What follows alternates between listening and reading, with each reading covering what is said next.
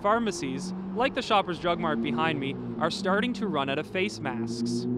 I spoke with a dozen pharmacies in Halifax, and they told me that they assume it's because of the coronavirus. But we also spoke with Dr. Robert Strang. Strang's in charge of public health here in Nova Scotia, and he says that the face mask wouldn't even be that effective. He says that because they're designed for surgery, they wouldn't do well to prevent a disease such as the coronavirus. What Strang recommends is that people wash their hands often, and if you are feeling sick, then you should just stay home. But what do you think? Check out the poll under this video. For The Signal, I'm Jakob Postlewaite.